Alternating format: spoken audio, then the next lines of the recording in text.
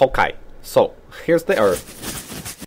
Chilling. Damn, that is a sweet Earth, you might say. Wrong! Alright, ruling out the ice caps melting, meteors becoming crashed into us, the ozone layer leaving, and the sun exploding, we're definitely going to blow ourselves up. Okay, so basically we've got China, France, India, Israel, Pakistan, Russia, the UK, and us with nukes. We've got about 2,600 more than anybody else.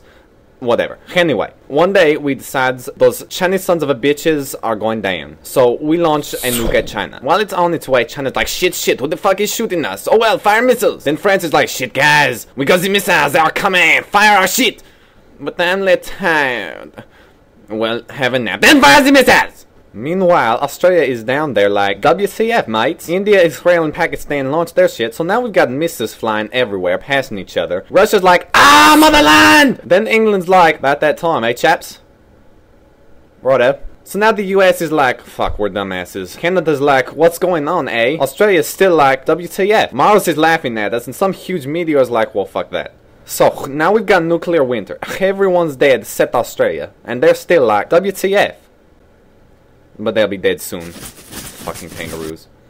But, assuming we don't blow ourselves up, us Californians just have to worry about California breaking off from the United States to go hang with Hawaii. Alaska can come too. The end!